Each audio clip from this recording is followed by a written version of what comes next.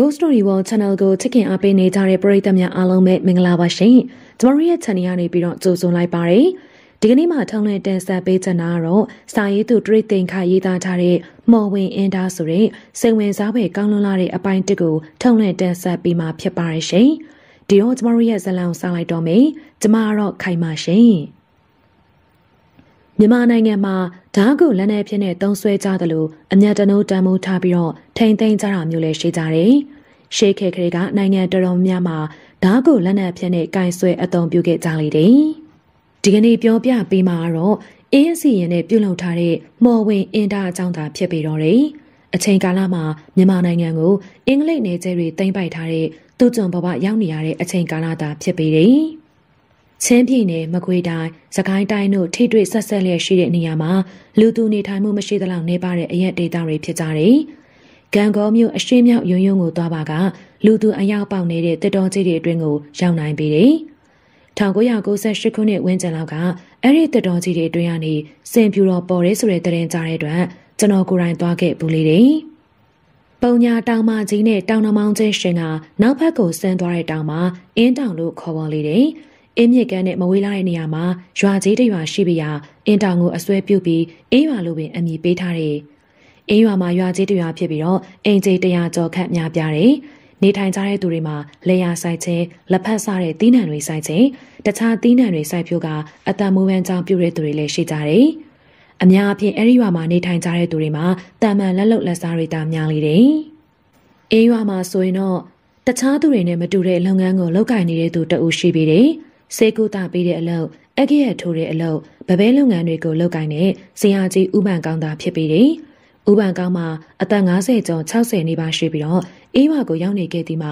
နှစ်ပေါင်းတော်ကြာခဲ့ပြီ။စေကူတာတဲ့အလုပ်အကဲရထိုးတဲ့အလုပ်နှစ်ခုမှာတွဲဖက်ပြီးတော့လုပ်ကိုင်နိုင်တဲ့အလုပ်နှစ်ခုဖြစ်တော့လေဗပဲလုပ်ငန်းကတော့တခြားစီဖြစ်ပြီးတယ်။ဒါပေမဲ့ဥပန်ကောင်းပြုလုပ်တဲ့ဗပဲလုပ်ငန်းမှာအကျန်းတဲ့လုပ်ငန်းသုံးပစ္စည်းတွေကိုပြုလုပ်ပေးတဲ့ဗပဲမျိုးတော့မဟုတ်ဘူး။အစီရင်နဲ့ပြုလုပ်ပေးတဲ့ဓာမျိုးသာဖြစ်ပြီးတယ်။အစီရင်နဲ့ပြုလုပ်ထားတဲ့ဓာတွေထဲမှာဆေးကူရမှာတော့၎င်းအမောင်ပယောဂတွေဖယ်ထုတ်ရမှာတော့၎င်းအသုံးပြုတဲ့ဆေးဓာအင်းဓာကိုတန်ချိုင်တန်ဓာတန်သေးဓာမိုးကြိုဓာဖုတ်သွင်းဓာစတဲ့ဓာတွေမှာအစီရင်ဓာတွေဖြစ်တယ်လို့တာမန်ဆေးဆရာဗပဲဆရာတွေမပြုလုပ်နိုင်ကြဘူး။ဆရာကြီးဥပန်ကောင်းကတော့အဲ့ဒီအစီရင်ဓာတွေပြုလုပ်တဲ့နေရာမှာများစွာကျွမ်းကျင်နေသူ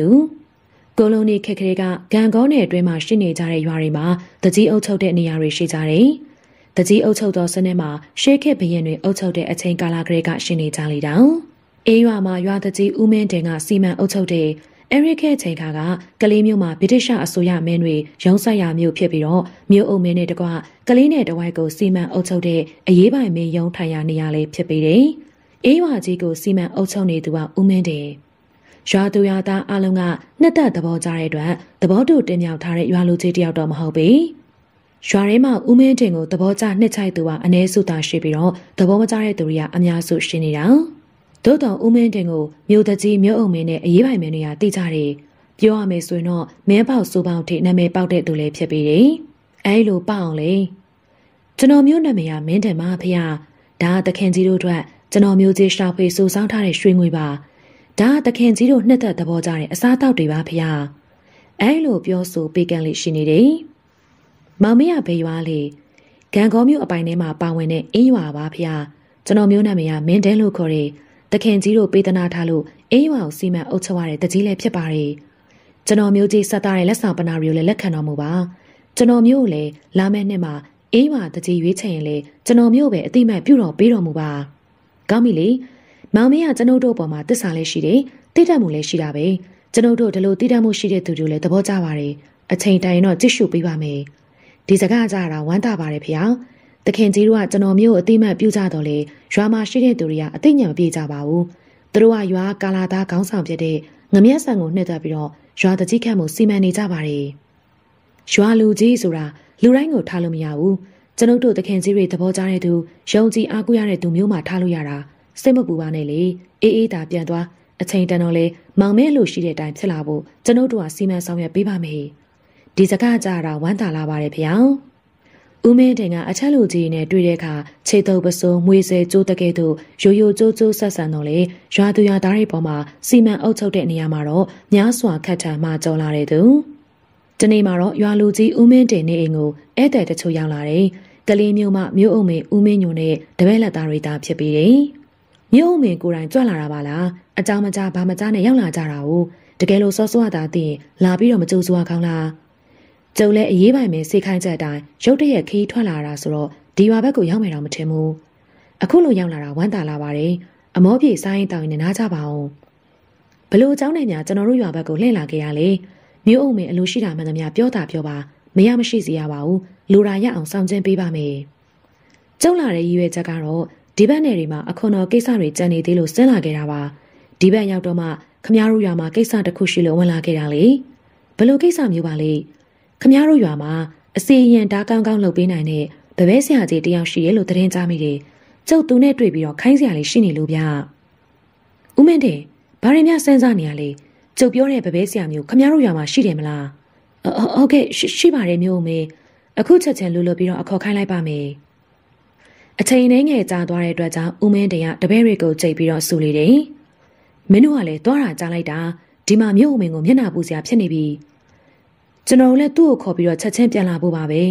ဲဒါပေမဲ့အဖိုးကြီးကသူဖျားရှိခိုးပြီးမှလာခဲ့မယ်လို့ပြောတာနဲ့ထိုင်ဆောင်နေရတာဥပန်ကောင်ရောက်လာတဲ့အခါမြို့အုပ်နဲ့ရွာတကြီးကိုထရေထူထူအယုတ်သေးပေးခြင်းမရှိဘဲနဲ့တင့်တော်တဲ့နေရာမှာသာဝင်ထိုင်လေတော့တယ်ဘာကိစ္စရှိလို့လဲခမရကဓာတ်လုတ်တဲ့ဘပဲဆရာလားဟုတ်ပါတယ်ကျုပ်ကကလေးမျိုးအုံမင်းဦးမင်းညိုပဲခမရစီမှာဓာတ်တလန့်အပ်ချက်လို့မြို့အတွက်ပဲလုပ်လို့လဲလုတ်တဲ့သူအတွက်ပဲလုပ်လို့ဓာတ်လုတ်ရင်တော့တန်အောင်မီးဖုတ်ပြီးတော့ထူပေးရတာကြီးပဲလေခမရဘလို့ဓာတ်မျိုးလိုချင်လို့လေကိုတင်တိုင်းဓာတ်တလက်ကိုလိုချင်နေဒီဓာတ်မျိုးကအစီရင်ဓာတ်တွေထဲမှာပါတယ်တုတ်တန်တင်းချိုင်းရတန်တွေနဲ့လောက်တာဆိုတော့တုံးတဲ့သူမှာဘေးရနေရှိနိုင်တယ်နော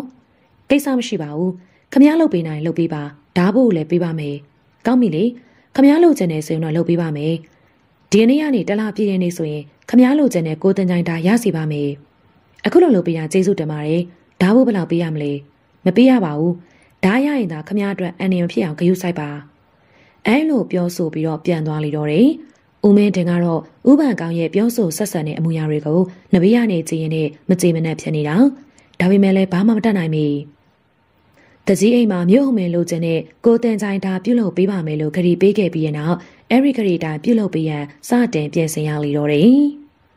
ဥပန်ကောင်ထံမှာတပည့်အဖြစ်နဲ့မဟုတ်ဘဲနဲ့စေတနာနဲ့အကူအညီပေးနေတဲ့သူတချို့ရှိကြတယ်အဲ့ဒီသူတွေမှာအင်းရွာမှာပဲနေကြတဲ့နီမောင်စောထင်းငမဲအောင်နဲ့လူပြိုကောင်းဆောင်မျက်စံတို့လေးယောက်ပင်ဖြစ်လေတယ်မျက်စံမှာအသက်40ကျော်အရွယ်ရှိတဲ့လူလက်ပိုင်းဖြစ်ပြီးနီမောင်တို့3ယောက်ကတော့25နှစ်အရွယ်ခန့်သာရှိကြတယ်နီမောင်တို့အင်းရွာကိုရောက်လာပုံနဲ့၎င်းတို့အခုနေတဲ့လူမနေဝင်းနဲ့အိမ်ကြီးအကြောင်းကိုတော့ပြောပြပေးပါအောင်မေအဲ့ဒီ၄ယောက်ကတော့ဥပန်ကောင်အလိုရှိတဲ့အတွက်အကူအညီတောင်းပါကချက်ချင်းလာလို့ပေးတဲ့သူတွေဖြစ်ကြတယ်အဘကိုသိန်းချိုင်းတန်သေးတာဘာရင်များကောင်းတယ်လဲအစီရင်နဲ့လောက်တဲ့ပစ္စည်းမှန်သမျှသူ့နေရာနဲ့သူတော့အစွမ်းရှိတာကြီးပဲမျက်စံရဲ့တင်းချိုင်းရတန်တွေလူသေးအလောင်းကသွေးတွေသပင်တွေတလားပြက်တွေနဲ့ပြုတ်လုထားတဲ့အစီရင်ဓာတ်ဆိုတော့မိစ္ဆာဓာတ်တွေတော့များတာပေါ့ကြားရတာနဲ့ကြောက်လာတယ်လို့ပဲဒီဓာတ်မျိုးကကောင်းတဲ့ဓာတ်တွေတော့ဖြတ်စည်းပြနိုင်စွမ်းရှိတယ်ဥပမာကာယသိတ္တိပြီးတဲ့သူတွေတော့ဒီဓာတ်မျိုးနဲ့ခုံရင်သေးတယ်ကနောင်မင်းသားကြီးကကာယသိတ္တိပြီးတယ်လေကာယသိတ္တိဆိုတာဓာပြီးတုပ်ပြီးဆိုတော့ပြောရမလားဗ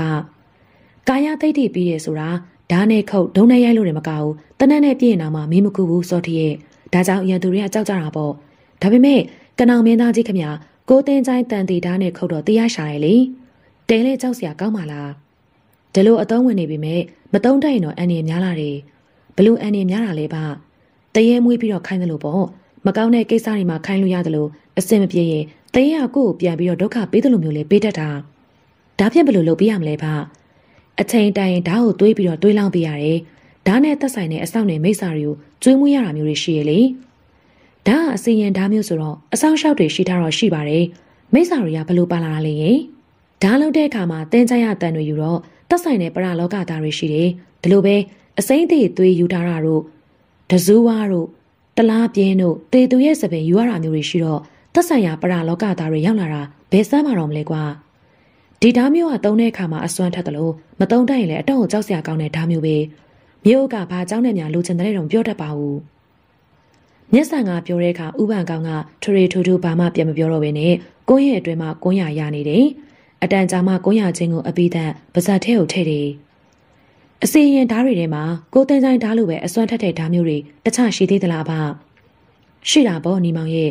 ကိုတင်ဆိုင်တန်ဓာတ်လိုမိစ္ဆာတတ်မပါပေမဲ့သူနည်းသူဟန်နဲ့အစွမ်းထက်တဲ့အစီရင်ဓာတ်တွေရှိသေးရဲ့လေဘလို့ဓာတ်မျိုးတွေလဲဗျဓာတ်တွေကအမျိုးမျိုးရှိတော့ကိုတင်ဆိုင်တန်နဲ့လို့တော့ကိုတင်ဆိုင်ဓာတ်တန်သေးနဲ့လို့တော့တန်သေးဓာတ်ဆေးကုရမှာအသုံးပြုတော့ဆေးဓာတ်အင်းအစီရင်နဲ့ပြုလုပ်တော့အင်းဓာတ်မိုးကြိုးသွားနဲ့ရောဆက်ပြီးလို့တော့မိုးကြိုးဓာတ်ဆိုပြီးတော့ဝိသေသပြုပြီးတော့နာမည်ပေးကြတဲ့အစီရင်ဓာတ်တွေအများကြီးရှိကြတယ်မင်းတို့လေးယောက်ကိုတင့်တော်တဲ့အစီရင်ဓာတ်တစ်လက်စီလုပ်ပေးဖို့တော့ငါစိတ်ကူးထားပါတယ်အဖရဲ့ကျွန်တော်တို့ကအစီရင်ဓာတ်တွေပါတယ်လုပ်နေပါနဲ့လုပ်ပေးခြင်းတော့ပြားသိမ့်တိဆွဲနဲ့စီးမျိုးလေးပါလေးသာလုပ်ပေးပါဗျာကိုနဲ့ဘဝတစ်လျှောက်လုံးလက်တွဲသွားမယ်လို့ရည်စူးထားတဲ့သူဘယ်တော့မှစေဝါကူညီနဲ့မကြံစီရဘူးမြစ်တာနဲ့ပဲရအောင်စူးစမ်းရတယ်စေဝါကူညီနဲ့ယူမယ်ဆိုရင်လူတော့ရမှာပေါ့သူမြစ်တာတော့ဘယ်ရပါမလဲဥစ္စာဆောင်စီးရက်နဲ့စိုက်ပြီးယူသလိုမျိုးပေါ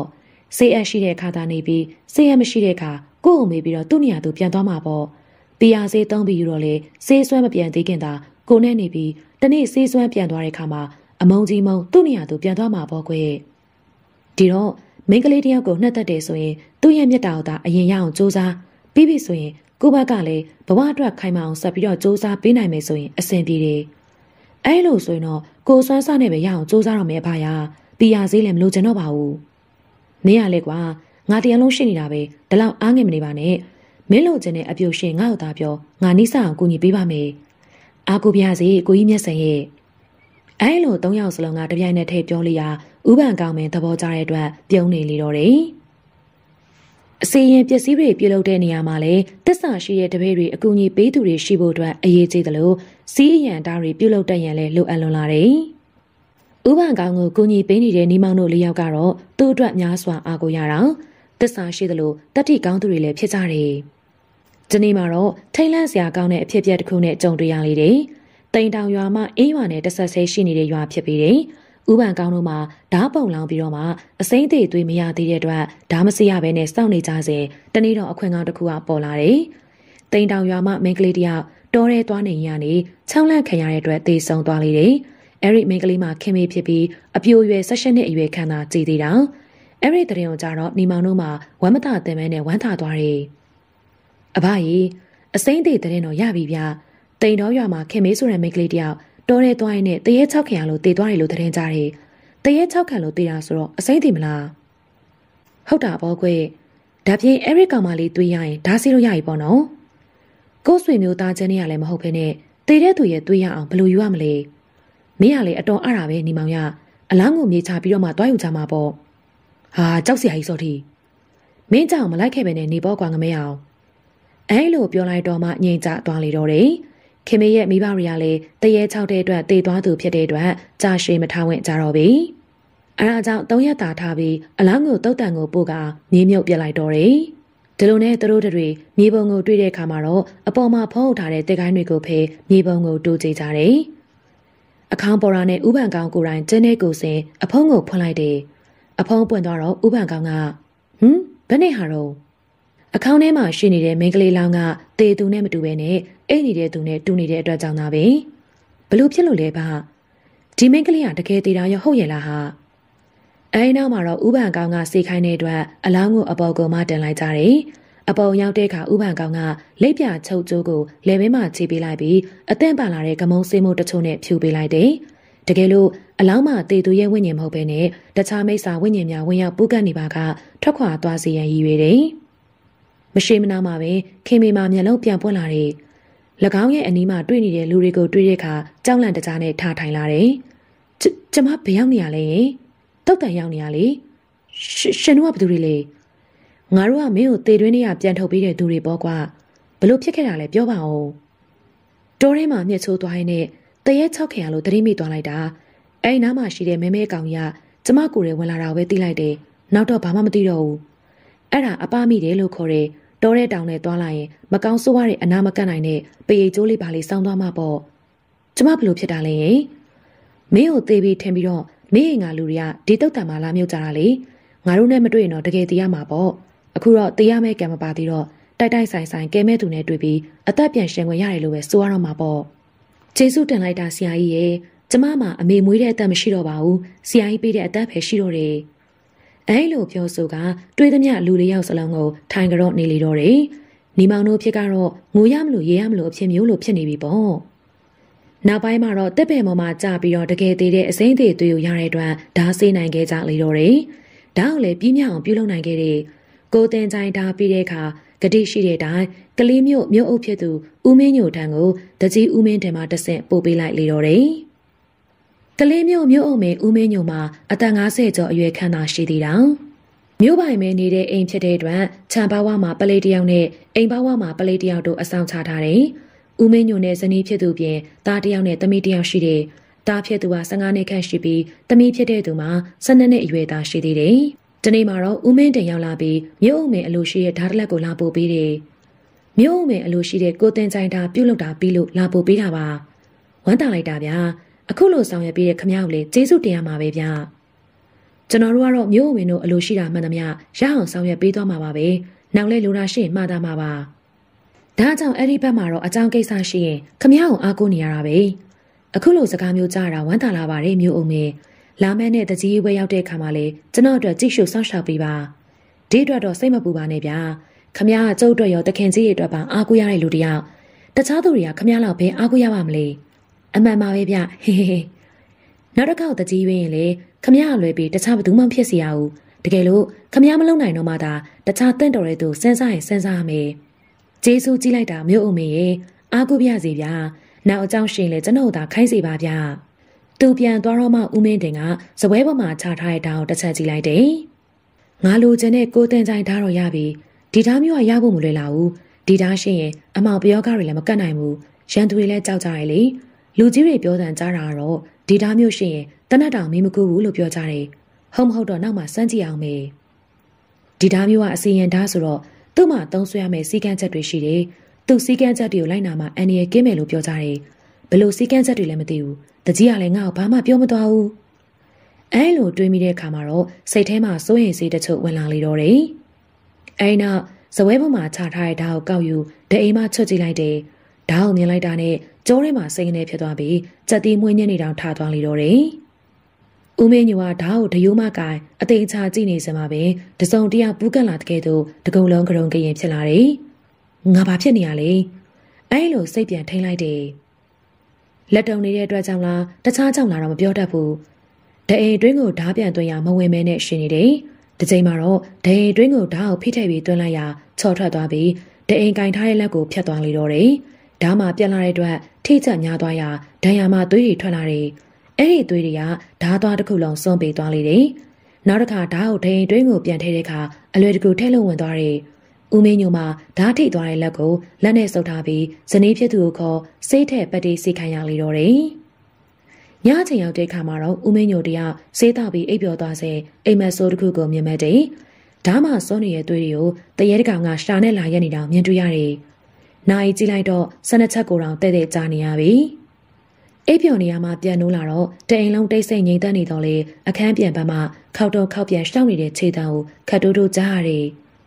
ခဏကြာတော့တကားခောက်တန်ကြားရတယ်။တကားဖွင့်ကြည့်လိုက်တော့လေအပြင်မှာဘာမှမတွေ့ရပြီ။ဇဝေဇဝါနဲ့အခန်းတကားပြန်ပိတ်ထားလိုက်တယ်။နောက်တော့အိတ်ဆေးတစ်လုံးတောက်ပြီးအိတ်လိုက်ရမကြခင်အိပ်ပျော်သွားလေတယ်။နောက်ပိုင်းကိစ္စတော့ဘာမှမသိတော့ပြီ။နောက်ညတွေရောက်တော့လေအခန်းပြင်ပမှာခြေတံတွေကိုကြားရခြင်းတကားလောက်ခောက်တဲ့အတန်တွေကိုကြားရခြင်းဒီချိန်မှာတော့စိတ်ထင်လို့မဟုတ်တော့ဘဲနဲ့အသေးချပင်ကြားရခြင်းသာဖြစ်ပြီးတယ်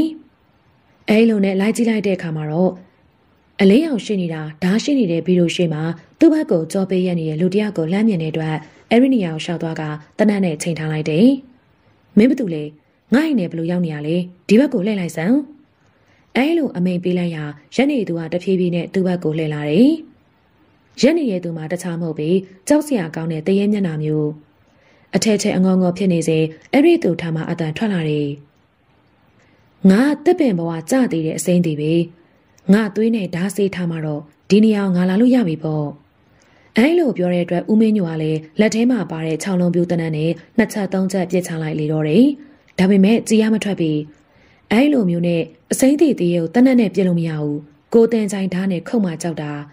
ာအဲလိုပြောပြီးတော့နေရာမှာတင်ဖြတ်ခနဲ့ပျောက်သွားလေတော့တယ်ဦးမင်းညိုလည်းကြောက်ကြောက်လန့်လန့်နဲ့ဟိုဟိုဒီဒီကြည့်တော့လည်းဘာမှမတွေ့ရပြီတကားပေါင်းမှာစောင့်နေတဲ့ပလိမှာဆေးချောင်းနဲ့မှိန်ပြီးစိန်ကြနေရမှာ ဦးမင်းညိုကိုမြင်တဲ့ကကြောက်ကြောင်လန့်လန့်ထလာပြီးအယိုသေးပေးလေတယ်။ညဘက်ကိုငိုက်မနေနဲ့အိမ်နဲ့ခြံဝင်းထဲမှာထူးခြားမှုရှိမရှိဂရုစိုက်ပေးကြည့်ကြလား။ဟုတ်ကဲ့မျိုးမေ။အဲ့နောက်ဦးမင်းညိုမှာအိမ်ထဲကိုပြန်ဝင်သွားရာအဆောင်ပလိမှာဇဝေဇဝါနဲ့ကြံခဲ့လေတော့တယ်။လူကြီးတိတ်သွားတဲ့ချိန်ရောက်တာနဲ့အိမ်ကြီးပေါ်မှာသွားလာနေတဲ့ခြေတံတွေကြားရခြင်းတကားခောက်တံတွေကြားရခြင်းညင်းညူတန်တယောက်နဲ့တယောက်စကားပြောတန်တွေကိုပါကြားရလာလေတော့တယ်။ခါရင်းကဒီအိမ်မှာမကောင်းဆိုးရည်မရှိပါဘူး။ဒီဓာတ်ရောက်လာတော့မှသူတို့လည်းရောက်လာကြတာဖြစ်မယ်ထင်တယ်။ဟုတ်မဟုတ်သိရအောင်ဓာတ်ကိုအပေါ်တက်နေရရွှေ့ထားကြည့်မယ်။အဲလိုစိတ်ကူးပြီးကိုတင်ချိုင်းဓာတ်ကိုအပေါ်တက်တနေရာကိုရွှေ့ထားလေတော့တယ်။ကိုမင်းညိုရှင်ညဘက်တွေအိမ်ရရဲ့လား။ဘာလို့လဲ။ကျမတရီးနှုတ်လို့နားဆွင့်ကြည့်လိုက်တိုင်းအပြင်ဘက်မှာလမ်းလျှောက်နေတဲ့ခြေတံတွေကြားနေရရဲ့လေ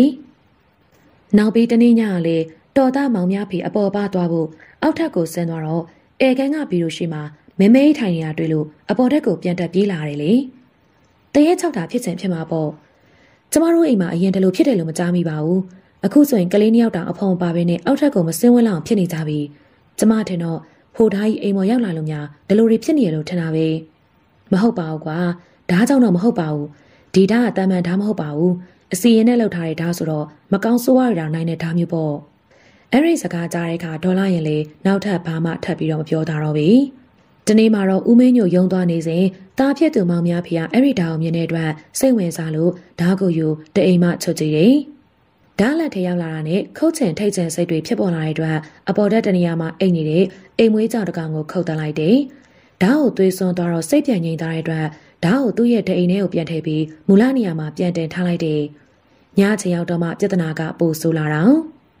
ညပိုင်းချိန်ကအလုတ်ပင်ပန်းလာတဲ့အတွက်အရက်တောက်ပြီးတော့ဦးမင်းညိုတယောက်အိယာဝင်ခဲ့တယ်။လက်မှာထိထားတဲ့ဒဏ်ရာလည်းမတတ်တာသေးတဲ့အတွက်ဆေးတောင်းရပြန်တဲ့အတွက်စောစောပင်အိပ်ပျော်သွားတယ်။ညနေပိုင်းချိန်ရောက်တာနဲ့ထုံးစံတိုင်းတစုံတယောက်ကလှနိုးတကယ်သူပြန်နိုးလာလေတယ်။စပယ်ရှီရီကမျက်နှာပေါ်ကျနေတဲ့အတွက်မျက်နှာတော့မမြင်ရပြီးမီးနေတဲ့အနံ့တော့ရနေတယ်။နေရဘာတူလဲဒီကိုဘာကြောက်လာတာလဲ။ငါမီးမဖွားနိုင်လို့တည်တဲ့အစိမ့်တည်ပဲငါစပယ်နေနဲ့ဓမင်းကိုပတ်ထားမှတော့ဒီနေရာငါလာလို့ရပြီပေါ့။အဲလိုပြောတန်ကြားလိုက်တဲ့အခါပထမတန်းတန်းနဲ့ပင်ပြစ်ဖို့စိတ်ကူးသေးတယ်။နောက်မှပထမတရေပြောသွားတဲ့စကားကိုသတိရလိုက်တဲ့အတွက်ကရင်အောက်မှာထားတဲ့ကိုတင်ဆိုင်တန်သားကိုထုတ်ယူတအိမ်မှဓာတ်အောင်ဆွဲထုံလိုက်တယ်။ကရင်ချေးမှရက်နေတဲ့မိန်းမကတော့ကြည်နေတယ်။အဲ့ဒီအချိန်မှာဦးမင်းညိုမှာအရက်မိုးတဲ့အချိန်မပြေသေးပြီ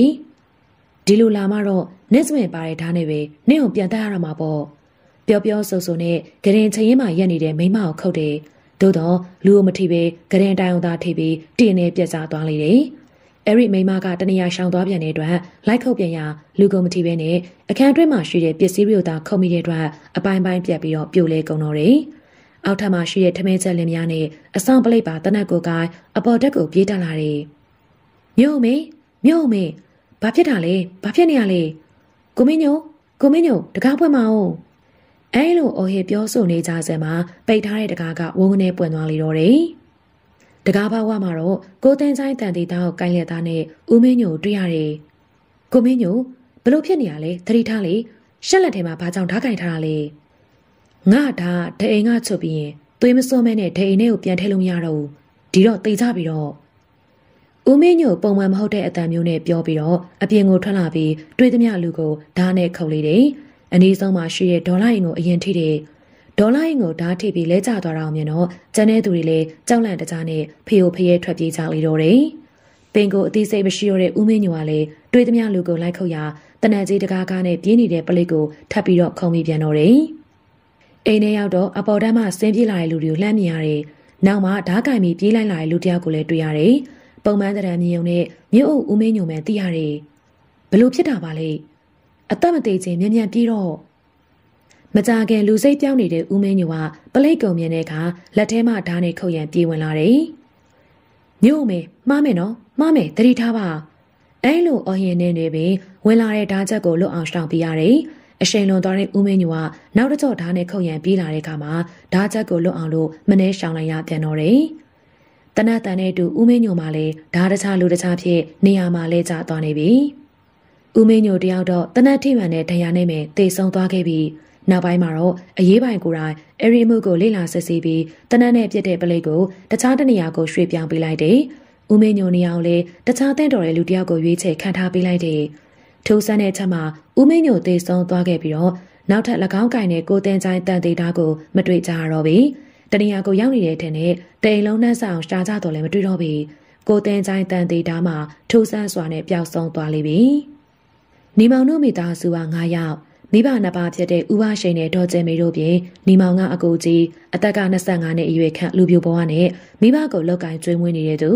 သူအောက်မှာညီတယောက်ညီမတယောက်ရှိပြီးညီဖြစ်သူရေမောင်ကအသက်18နှစ်ခန့်သာရှိသေးပြီးညီမဖြစ်သူနှင်းမရတော့15နှစ်အရွယ်သာရှိသေးတယ်။ယောက်ျားကအစင်မပြေကြတော့လေနောက်ပိုင်းရောက်တော့လူပြိုကောင်းဆောင်မျက်စံနဲ့ခင်ခင်မင်မင်နေရကနေစပြီးတခြားလူတွေနဲ့ပါတေကျွမ်းခင်မွန်ကိတ်ရလဲရနေတဖြည်းဖြည်းနေသားကြလာပြီးအစင်ပြေလာလေတော့တယ်။ညီမောင်ငါမင်းကိုမြင်မြင်ချင်းပဲညီလေးတယောက်လိုခင်ပါတယ်ဒီရွာမှာနေကြတဲ့ခိုက်တော့ငါတက်နိုင်သမျှအကူအညီပေးပါမယ်ကျေးဇူးတင်ပါတယ်အကူမျက်စံရဲ့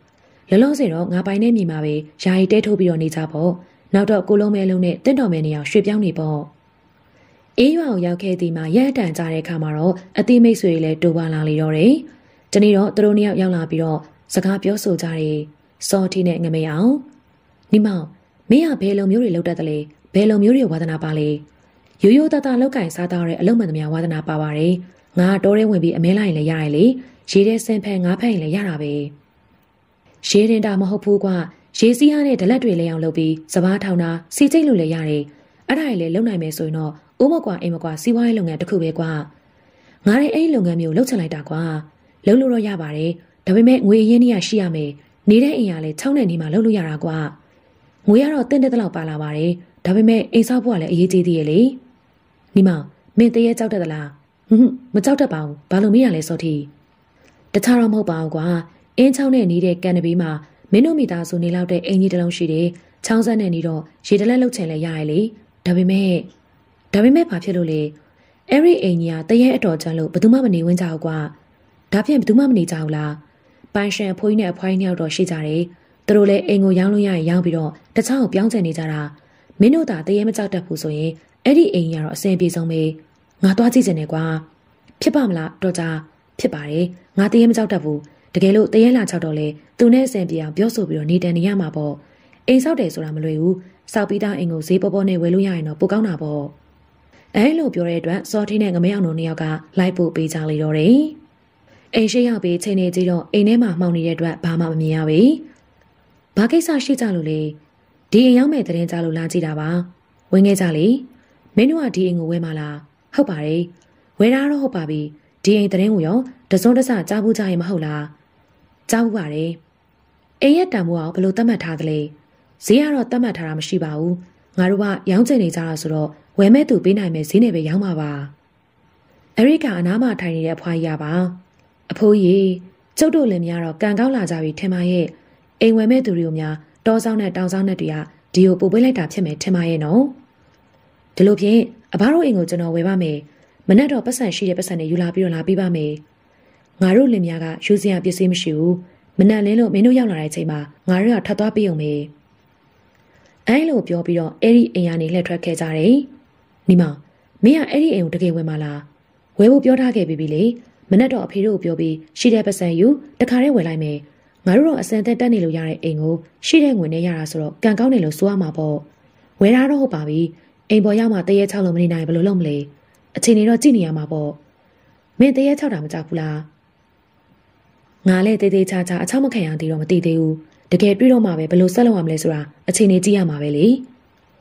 ေအိမ်ရောက်တဲ့ခါမှာညီမောင်ကအဖေကျွန်တော်တို့ရွာထဲမှာအိမ်တလုံးဝယ်လာခဲ့ပြီးမနှက်ပြန်ပတ်စံပေးရမယ်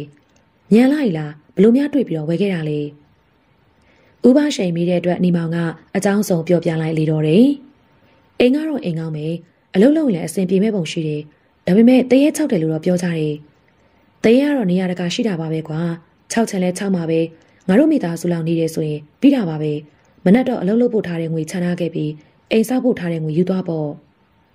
့နောက်တနေ့မိုးလင်းတော့စော်တီနဲ့ငမင်းအောင်တို့ပြင်မျက်စံကိုပါခေါ်သွားတယ်မျက်စံကတော့အံ့ဩနေတာတရေချောက်တယ်လို့သာပြောနေကြတာပါကွာအဲ့ဒီအိမ်မပြောနဲ့အနောက်အောင်ဘသူမှတောင်းဝင်ကြတာမဟုတ်ဘူးဒီတော့သူများပြောတာကိုကြည့်ရုံလို့လည်းဖြစ်ဘူးလေလက်တွေ့နေကြည့်မှပဲတကယ်ဟုတ်မို့သိရတော့မှာပေါ့6တော့လဲ6ပေါ့ကိုရကျွန်တော်တို့ကတော့ဈေးတက်တာနဲ့နေရဖို့ပိုတဲ့ငွေကိုအရင်နေ့တခုလုံးလို့ရတာပေါ့မင်းတို့ကတရေသက်စီတွေအယုံကြည်မရှိဘူးလားအဲ့လိုတော့မဟုတ်ပါဘူးဝိညာဉ်လောကပရာလောကသားတွေနဲ့ပတ်သက်ပြီးတော့အယုံကြည်ရှိတယ်ရှိရလို့လည်းလက်ခံပါတယ် ဒါပေမဲ့ကိုရီးမဟုတ်တော့မကြောက်ပါဘူးဒီလိုမှပေါ့နောက်တစ်ခုကမလွဲမသွေရင်ဆိုင်ပြီးတော့မှရှေ့ဆက်ပြီးတော့လှုပ်တဲ့မလှုပ်တဲ့ဆုံးဖြတ်တာလေပို့ပြီးတော့မှန်ပါလိမ့်မယ်တရေ6တော့လေသူဘာချောင်းနေရဲဆိုတာသိအောင်လုပ်ရမှာပေါ့ဒါလည်းမှတ်ကန်တဲ့နီလန်တစ်ခုပဲဟိမျက်စံကတော့လူယုံလူအေးတရားဖြစ်တဲ့အတွက်နေမောင်ပြောသမျှသဘောကျကြေကြနေပြီးတော့တယ်အိမ်ုံရောက်သွားတဲ့ခါမှာတော့နဲတယ်များတယ်လို့လည်းသဘောမထားကြပါနဲ့ကျွန်တော်လည်းအရက်တပတ်ပြောင်းရွှေ့လာကြတဲ့ဒုက္ခတွေမလို့စူဆောင်းလာတဲ့ငွေတွေကိုပေးရကြမှာငါတို့လည်းဒီအိမ်မှာမနေကြကြတော့လို့ဒီအိမ်ကိုရတဲ့ဈေးနဲ့ရောင်းပြီးထွက်သွားကြဖို့စိတ်ကူးနေကြတာပဲလေအဘတို့ကဒီအိမ်မှာဘာကြောင့်မနေကြကြတာလဲဒီအိမ်ကိုငါကိုယ်တိုင်စောက်ခဲ့တာပါပဲမနေကြတဲ့ကြောင့်တော့အခုထိသူတို့ကငါတို့လင်မြောင်ဒုက္ခပေးနှိပ်စက်နေလို့ရတဲ့ဈေးနဲ့ရောင်းပြီးတခြားသွားနေကြဖို့စဉ်းစားနေတာသူတော်ဆိုတာဘာလို့လဲသူတော်ဆိုတာတခြားသူမဟုတ်ဘူးငါတို့သားပဲအခုတော့မရှိတော့ဘူးတည်သွားတာကြပြီလေဒါပေမဲ့သူကအသက်ရှိနေတော့လည်းငါတို့လင်မြောင်နှိပ်စက်ခဲ့တယ်တည်သွားခဲ့တဲ့နောက်ပိုင်းမှာလည်းမအေးဘူးသူနှိပ်စက်တာကိုခံနေရတာဒါကြောင့်ငါတို့လင်မြောင်လေတရွာလုံးဘသူတွေနဲ့မှအဆက်အသွယ်မလုပ်ကြဘဲနေခဲ့တာနှစ်ပေါင်းတော်ကြာခဲ့ပြီလေသူကတရေဘွားနဲ့ဒီအိမ်မှာပဲရှိနေခဲ့တာလားဟုတ်တယ်ဒီအိမ်မှာပဲနေတယ်နှင်ထုတ်လို့လည်းမရဘူးဘဲမှလည်းမသွားဘူးမင်းတို့ဒီအိမ်မှာနေရင်တော့သူတော်နှိပ်စက်တာကိုခံချလိမ့်မယ်တခုတော့ရှိတယ်သူကစိုးပေမဲ့စိတ်ရင်တော့ကောင်းပါတယ်မင်းတို့သူနဲ့အဆင်ပြေအောင်နေမယ်ဆိုရင်တော့နေလို့ရကြမှာပါအဲလိုပြောဆိုမှားကြပြီးတဲ့နောက်အဖိုးကြီးနဲ့အဖွားကြီးတို့မှမျက်ရည်လေးဆန်းဆန်းနဲ့အထုပ်လေးကိုစီဆွဲအိမ်ပေါ်ကနေဆင်းသွားကြလေတော့တယ်။ညီမောင်တို့လည်းလုံးလုံးစေမြင်ရကြတဲ့အချိန်လေးနဲ့ပဲစိတ်မကောင်းဖြစ်ပြီးတော့ကြံ့ရင်ခဲကြတော့တာ။ရောင်းသွားတဲ့အိမ်ပိုင်ရှင်တွေမှာကိုယ်တိုင်ကပင်တရေ6ပါတယ်လို့ပြောသွားတဲ့အိမ်ကြီးမှာတစ်ကောင်းတွေနဲ့ဆောက်လုပ်ထားတဲ့အိမ်ကောင်းတစ်လုံးသားဖြစ်ပြီးတယ်။နေမောင်တို့အုပ်စုမှာနောက်တနေ့မနက်ပိုင်းချိန်အလင်းရောင်ရလာတဲ့ချိန်ကျမှနောက်ဖက်ဆောင်ကိုတစ်ခေါက်ပြန်သွားပြီးအချိန်လေးကိုကြည်ကြလေတော့တယ်။အရင်ရက်တွေကဒီအိမ်မှာလာကြည့်ကြတဲ့အခါမှာအဲ့ဒီအိမ်မှာအဆောင်ရှိတဲ့အကြောင်းတရေရှိတဲ့အကြောင်းကိုသူတို့သိသွားကြလေတော့တယ်။တကားချက်တွေဖွင့်မထားတော့လေအပြင်ဘက်မှဝင်လာတဲ့အလင်းရောင်တချို့ကြောင့်အတွင်းချိန်တွေကိုတော့အတန်အသင့်မြင်ရတယ်။သူအပြင်သွားနေတာညမှပြန်လာမှရရနော်။နေမောင်ကသူစိတ်ထင်တာကိုပြောလိုက်ပြီးတဲ့နောက်လေကားရှိအောင်ရှောက်သွားတယ်။၃ယောက်သာအပေါ်တက်ကိုတက်အချိန်လေးကိုကြည့်ပြန်နေခြေရာတိုင်းလိုက်ကြည့်တဲ့အခါအင်ကြီးရှိနေတဲ့နေရာရောက်တာနဲ့ခြေရာကပျောက်သွားလေတော့တာသူကဒီအင်ကြီးကိုပဲအိမ်လုပ်ပြီးတော့နေပုံရတယ်ဒီထဲမှာသူရှိမယ်ထင်တယ်ဒီတော့ဘယ်လိုလုပ်ရင်ကောင်းမလဲသူနဲ့တွေ့ချင်နေဆိုရင်တော့နောက်ဖက်ဆောင်မှာပြောင်းရင်ကြရင်တွေ့ရမယ်ထင်တယ်ဘာလဲမင်းတို့ကကြောက်ကြလို့လားမကြောက်ပါဘူးကွာနေမမင်းအိမ်ဝင်နေဆိုရင်ငါတို့လည်းအိမ်ဝင်ပါလေအဲလိုငမဲအောင်ကပြောလေတော့တယ်နေ့လယ်ပဲရောက်တော့အိမ်ကိုပြန်သွားတယ်ဥပရှိန်နဲ့ဒေါ်ကျဲမီတို့ကတော့တားဖြစ်သူအတွက်စိတ်ပူနေတဲ့အတွက်အကျိုးအကြောင်းကိုမေးမြန်းကြလေတယ်။စိတ်မပူပါနဲ့ဖေထင်သလောက်တော့မစိုးပါဘူး။တရေရှိနေရတော့အမှန်ပဲလေ။ဒါပေမဲ့သူ့နေရာမှာပဲသူနေပုံရပါတယ်။ကျွန်တော်တို့တရက်နေ့ရက်နေပြီလို့ရှိရင်အဆင်ပြေတော့မှအားလုံးရွှေ့ပြောင်းကြတာပေါ့။နေ့လယ်ပဲချိန်ရောက်တော့ညဆိုင်ရောက်လာပြီးအကျိုးအကြောင်းမေးတဲ့အတွက်နေမောင်ကညကသူတို့၃ယောက်ကြုံတွေ့ခဲ့ရတဲ့အချိန်တွေကိုပြန်ပြီးတော့ပြောပြလေတော့တယ်။ဒါဖြင့်မင်းတို့ဒီညစနေကြအောင်ပါပေါ့လေ။ဒီညသူရှိတဲ့အနောက်ဖက်ဆောင်မှာတွားရိုက်ကြမလို့တိုင်ပင်ထားတယ်။တိတ်တော့လေအတင်မရဲကြနေကွာပရာလောကသားတွေဆိုတာစိတ်ချတာမဟုတ်ဘူး။တခုတော့ရှိတယ်။မင်းတို့ဒီညမအိတ်ခင်ဆရာကြီးဥပန်ကောင်းနဲ့တော့တွေ့ပြီးတော့အကူကြီးတောင်းတဲ့နေ။ဥပန်ကောင်းဆိုတာဘာတူလဲ။ तू ကရွာထဲမှာနေတာအစီရင်ဓာတ်တွေလုပ်တဲ့နေရာမှာတိတ်တော်တဲ့ပပဲဆရာကြီးတယောက်ပေါ့။နောက်ပြီး तू ကစေဝါတွေဂါထာမန်တရားတွေနဲ့ကျွမ်းကျင်တော့အကူကြီးတွားတောင်းတဲ့နေ။ကျွန်တော်တို့ကြည့်သွားလို့ဖြစ်ပါမလား။မင်းတို့မသိရင်ငါလိုက်ပြီးတော့အကျိုးအကြောင်းပြောပြပေးမယ်လေ။အဲလိုပြောပြီးတော့မက်ဆန်ကခေါ်သွားတဲ့အတွက်နေမောင်လဲလိုက်သွားလေတော့တယ်။နေမောင်မှာဥပန်ကောင်းနဲ့အဲ့ဒီချိန်ရောက်တော့မှစတင်တွေ့ကြတော့လေနောက်ပိုင်းရောက်တဲ့အခါမှာလူရင်းတယောက်လိုဖြစ်သွားလေတော့တယ်။ဥပန်ကောင်းကမျက်စံပြောပြတဲ့အကြောင်းအရာတွေကိုနားထောင်ပြီးတော့ဘာပဲဖြစ်ဖြစ်ပေါ့လုံဝင်းနဲ့မင်းရဲ့တက်တီကိုတော့ချေးကျူးရမှာပဲလူငယ်လူရွယ်ဆိုတာမှန်ကန်တဲ့ဇွဲတက်တီမျိုးရှိရတယ်။လူနဲ့တွေ့တော့လေသူနဲ့ထိုက်တန်တယ်လို့ရင်ဆိုင်ပေါ့။တရေနဲ့တွေ့တော့လေတရေနဲ့ထိုက်တန်တာမျိုးနဲ့ရင်ဆိုင်ဖြေရှင်းရပါတယ်။အရေးကြီးတာကရင်ဆိုင်ဖြည့်ရှင်းဝင်တဲ့တတိမျိုးရှိဖို့ပဲလို့တာအဲလိုပြောဆိုပြီးပရာလောကသားတွေအန်ဒီယမှာကာကွယ်ပေးနိုင်တဲ့စမစီရင်တွေနဲ့စီရင်ထားတဲ့အင်းလက်ဖွဲ့၃ခုကိုနေမောင်းကိုပေးလိုက်လေတော့တယ်အချိန်ကညနေပိုင်းအချိန်ကိုရောက်လာပြီးအင်းရွာတရွာလုံးလက်လုံလက်စားတွေဖြစ်ပြီးတနေ့လုံးပင်ပင်ပန်းပန်းလောက်ကင်တဲ့အတွက်အခုလိုညချိတ်တဲ့ခါမှာအတိုးချပြီးတော့အိတ်ကြလေတော့တယ်အဲလိုနဲ့အင်ကြီးစီရောက်သွားတော့ညနေပိုင်းချိန်ရောက်တော့အပေါ်ရမညီညူတန်းလိုငိုတန်းလိုကြားလိုက်တယ်နောက်တော့အပေါ်ဓမ္မအော်ဒန်တွေပျောက်သွားတယ်။သူတို့ရှိနေတဲ့ကျမ်းမြန်ပေါ်တပေါက်ပေါက်နဲ့ကြာနေတဲ့အတန်ကိုတိတ်ဆိတ်နေတဲ့အချိန်မှာဖြစ်တဲ့အတွက်အဲ့ဒီတောင်ကြားပြန်နေ။အပေါ်ကရေတွေကြာနေရလား။ရေတော့ဟုတ်မှမထင်ဘူးကွာ။ ဟာသွေးဆက်တွေပဲနေမောင်ကမီးကျက်ဆန်ကိုညှိလိုက်တဲ့အခါပြန်မောင်သွားလေတယ်ဒီဒီချိန်မှာတော့အန်အော်ထိတ်လန့်ဖွယ်ရာကောင်းတဲ့မြင်ကွင်းကိုစတင်တွေ့ရတယ်တခြားတော့မဟုတ်ပေအပေါ်တက်လီကနေကိုယ့်ရုပ်ကာယအနေနဲ့ဆင်းလာတဲ့အင်ကြီးကြီးကိုတွေ့ရခြင်းဖြစ်ပေတယ်အဲ့ဒီအင်ကြီးကတခြားမဟုတ်ဘူးအပေါ်တက်နေရာမှာချိတ်ဆွဲထားတဲ့အင်ကြီးဝစ်စင်မဲ့သူမတွေ့ရဘဲနဲ့အင်ကြီးတက်တက်ဆင်းလာတာမြင်တော့၃ယောက်သားမျက်လုံးပြူသွားကြတယ်နောက်တော့အပေါ်တက်မှဆင်းလာတဲ့အင်ကြီးကြီးမှာလေကားရင်ကိုရောက်လာတယ်နေမောင်တို့၃ယောက်မှာအင်းလက်ဖွဲ့အစီရင်တွေပါတော့သတိမိလျော့သွားကြပြီးမျက်တောင်မခန့်ဝင့်မင်းနဲ့စိုက်ကြည့်နေတာပထမတော့တောင်းတောင်းကြီးရက်နေရန်ရှိတော့လေကြည်လိုက်တော့မှသူ့ဘာသာဟန်ချမ်းညီအောင်ရင်းနေတယ်လို့ဘေးတစ်ဖက်တစ်ချက်ကိုလည်းအနှင်းငယ်ရင်းရန်လည်းရှိနေတယ်ကြည်နေရင်နဲ့လူမပါတဲ့အင်ကြီးရှေးကြီးကတရွေ့ရွေ့နဲ့သူတို့၃ယောက်ရှိတဲ့နေရာဘက်ကိုလာနေတာမနီးမွေးကိုရောက်တော့ရှေ့ဆက်တိုးလာအောင်မလားလို့ကြည်နေတော့လေတိုးမလာဘဲနဲ့တုံနဲ့ရက်သွားတယ်နောက်ဆုံးမှာတော့ကြည်နေရင်မှပဲအင်ကြီးရှေးကြီးတွေကနေပုံရိပ်တစ်ခုပေါ်လာတယ်တခြားမဟုတ်ဘူးမင်းညတွေ့ကြရတဲ့ပုံရိပ်တစ်စီအဲ့ဒီဝစ်စုံမှာသူဝစ်ဆန်ထားတော့မှလာရောညီထွေဖြစ်နေလေတော့တယ်သူကမကျေနပ်တဲ့အမူအရာနဲ့ရှေ့ကိုဆက်တိုးလာကြတော့လေဆက်တိုးလို့မရတော့ဘူးနီမောင်ကလည်းတစ်ချက်လေးမှကြောက်ရွံ့ဟန်မရှိဘဲနဲ့ပြန်ကြည့်နေတာမင်းတို့ကဘသူတွေလဲဘာကြောင့်ငါနေတဲ့အိမ်ထဲကိုရောက်နေကြတာလဲငါဒီအိမ်ထဲကိုဘသူဝင်အောင်မှမကြိုက်ဘူးဒီကကျွန်တော်တို့ဝယ်ပြီးတော့ပါပြီဘာကြောင့်လာနေတာလဲ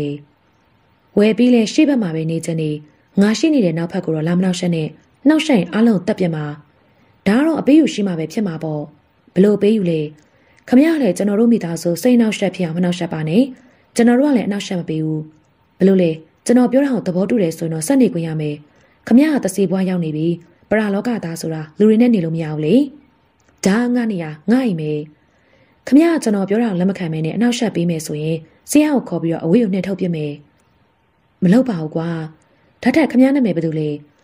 ငါငယ်ငယ်ကသူတော်လို့နာမည်ပေးကြတယ်ကြီးလာတော့နည်းနည်းစိုးပေတေးလို့ဖြစ်လို့တရွာလုံးကငတေးလို့ခေါ်တယ်အခုကြက်ဘွားကိုရောက်နေတော့ကြက်သူတော်ငတေးပေါ့ကွာကောင်းနေဒီနာမည်ကခမရနဲ့လိုက်တယ်အခုခမရမိဘတွေကတော့ဒီမှာမရှိကြတော့ဘူးလေဒီအိမ်ကိုရောက်ပြီးတခြားကိုပြောင်းသွားကြပြီမကြခင်ဒီအိမ်မှာကျွန်တော်တို့မိသားစုလာနေကြမှာဒီတော့ခမရကိုလည်းမိတ်ဆွေအနေနဲ့နေခွင့်ပေးထားမယ်ခမရမကြိုက်တာရှိရင်လည်းကြိုးပြောထားခမရဘက်မှာနေရလေအင်ကြီးချိတ်ထားတဲ့အပေါ်ရက်ခန်းမှာငါရှိတယ်နောက်ဘက်မှာအဆောင်တွဲတစ်ခုရှိတယ်အဲ့ဒီအဆောင်တွေကိုလုံးဝဖွင့်မကြည့်ဖို့တော့အရေးကြီးတယ်။ဘာလို့လဲ။အဲ့ဒီအခန်းထဲမှာနမ်းများကြီးရှိတယ်။ငါသူ့ကိုအဲ့ဒီအခန်းထဲမှာပိတ်လောင်ထားတာကြာပြီလေ။နမ်းများကြီးဆိုတာရောဘာလို့လဲ။နမ်းများကြီးဆိုတာငါမိန်းမပေါ့။ငါအပေါ်မှာသစ္စာမရှိတဲ့မိန်းမတယောက်။ဒါကြောင့်သူ့ကိုငါကိုယ်တိုင်သက်အလောင်းကိုအဲ့ဒီအဆောင်ထဲမှာမြုပ်ထားခဲ့တာ။ဒါကြောင့်အဲ့ဒီအဆောင်တကောင်ဘယ်တော့မှမဖွင့်ဖို့ကြတိပေးပါ။ကောင်းပါပြီ။မဖွင့်စေခြင်းမဖွင့်မဲထားပါမယ်။နောက်ညရအောင်တော့ခမရတို့အကြောင်းကိုပြောပြပေးပါ။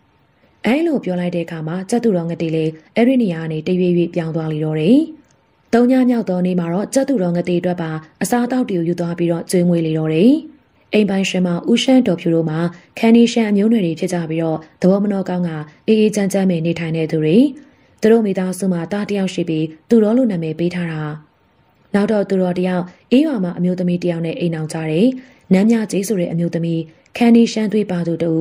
့အိမ်အောင်ကြပြီးတော့သူတော်တို့လင်များမှာအနောက်ဖက်ဆောင်မှာပဲနေကြတယ်။မိမရစာကကြည်ကြည်ပြူပြူပေါင်းတဲ့ဆက်ဆံပြီးလာတော်ကြတဲ့အခါမှာတော့နှိမ့်ဆက်မှုတွေပင်ပြုလုပ်လာရာနမ်းမြကြီးမှာမျက်ရည်နဲ့မျက်ခွက်ဖြစ်ရတယ်။တတိတော့မိမဖြစ်သူတခြားရွာကိုခရီးထွက်မယ်လို့ပြောခရီးထွက်ဟန်ပြုပြီးတော့မှတတိယမှပြန်လဲဆောင်ကြည့်တယ်။မင်းတဲမှာလေလူကောင်းတယောက်တော့မဟုတ်ပြီးဖခင်တကြီးရှင်ဝါကိုတော့စိုးသွမ်းနေတဲ့သူအခုလေရုပ်ရည်ချောမောတဲ့နမ်းမြကြီးကိုအပြူဘဝကြံတော်လည်းမရရှိခဲ့ရမှသူတော်နဲ့အိမ်အောင်ကြပြီးတော့မှအစင်ပြေမှုရခဲ့ကြတာဖြစ်ပြီးတယ်။အမှန်တော့နမ်းမြကြီးမှာတစ္ဆာမဲ့သူတယောက်တော့မဟုတ်ပေအိမ်အောင်ရဲ့အစင်မပြေနေရကနေစိတ်ငြင်းညူတဲ့အချိန်မှာမင်းတရဲ့စက်ကွင်းကိုတက်ဆင်းခဲ့ရကြတာဖြစ်ပြီးတယ်။သူတော်ကနမ်းမြကြီးကိုနေမျိုးမျိုးနဲ့ကျေနပ်လောက်အောင်နှိပ်စက်ပြီးတော့မှနောက်ဆုံးမှတပ်ပလိုက်တာ။နင့်လိုတစ္ဆာမရှိတဲ့မိန်းမမျိုးအရှံထားလို့လည်းအပူပဲနေမှာဒီတော့နင်းနဲ့ထိုက်တဲ့လမ်းသာသွားပြီးတော့အဲလိုဆိုကတက်ဖြတ်ပြီးတဲ့နောက်အလောင်းကိုနောက်ဖက်အဆောင်ထဲမှာမြေချင်းတုကမြုပ်ထားလိုက်လေတော့တယ်။နောက်ရက်တွေမှာတော့ခံကောမပလိတ်တွေရောက်လာပြီးသူ့ကိုဖမ်းဆီးရာအဖမ်းမခံမဲနဲ့ထွက်ပြေးတဲ့အတွက်တနက်နဲ့ပြစ်ဖမ်းကြလေတယ်။နေရာမှာတင်တေဆုံးသွားတဲ့နေရာမှာချိတ်ဆွဲထားတဲ့အင်ကြီးမှာသူတော်တေစင်ကဝစ်စင်ထားခဲ့တဲ့အင်ကြီးတွေသာဖြစ်ပြီးတယ်။ဒီဖြစ်ပျက်တွေက15နှစ်ကျော်ကျော်အချိန်ကြာခဲ့ပြီးအခုကာလမှာမင်းထဲမှာဦးမင်းနဲ့ပေါ်အောင်ရောက်ခဲ့ပြီးဖခင်ဖြစ်သူတကြီးရတူကိုပဲစက္ကန့်လျက်အေးရွာကိုအုပ်ချုပ်နေပြီ။ဘာပဲဖြစ်ဖြစ်ဗျာခမည်းဘဝအကြောင်းကြားရတာစိတ်မကောင်းပါဘူးကိုသူတော် ဒီမှာကျွန်တော်တို့နေတဲ့အချိန်မှာတော့ခမရအတွက်အကူအညီပေးပါမယ်ခမရလည်းကျွန်တော်တို့မိသားစုအကူအညီပေးပေါ့ငါတော့ငါမိမကိုဖျက်ဆီးခဲ့တဲ့ဟိုလူယုံမကိုလက်စားချိတ်ဖို့ပဲခွင့်ရစောင့်နေတာတနေ့တော့ခမရအတွက်ခွင့်ရလာနိုင်ပါတယ်အဲလိုပြောလိုက်ရအပေါ်တက်ကိုပြန်တက်သွားလေတယ်ဒီအကြောင်းအရာတွေကတော့ကျက်သူတော်ငတေနဲ့မိတ်ဆွေဖွဲ့ခဲ့ရခြင်းနဲ့တရေ6တယ်လို့နာမည်ကြီးတဲ့အဲ့ဒီအိမ်ကြီးကိုရရှိခဲ့တဲ့အကြောင်းအရာတချို့သာဖြစ်ပြီးတော့တယ်ဒီကနေ့ရဲ့ Ghost Story ပုံချန်နယ်ကနေထောင်းလင်းတင်ဆက်ပေးခဲ့တာကတော့စာရေးသူဒရိသိန်ခရေးသားထားတဲ့မော်ဝင်အင်းသားဆိုတဲ့စိန်ဝင်စားဝယ်အပိုင်းတစ်ကိုထောင်းလင်းတင်ဆက်ပေးခဲ့တာပါနောက်တစ်ခါမှာတော့စိန်ဝင်စားဝယ်အပိုင်းနဲ့စက်သိမ်းပိုင်းကိုထောင်းလင်းတင်ဆက်ပေးမှာဖြစ်လို့စောင့်မျှော်ကြည့်ရှုအားပေးချစ်ခင်ကြပါအောင်လို့ပြောကြရင်းနဲ့ဒီနေ့စီစဉ်နေနှုတ်ဆက်လိုက်ပါရစေအခုလိုမျိုးကျမတို့ရဲ့ channel ကိုအစင်တစိုက်ချစ်ခင်အားပေးကြည့်ရှုတဲ့အတွက်ကျေးဇူးတင်ပါတယ်ရှင်ပြန်လည်ဆုံတွေ့ကြပါသေးတယ်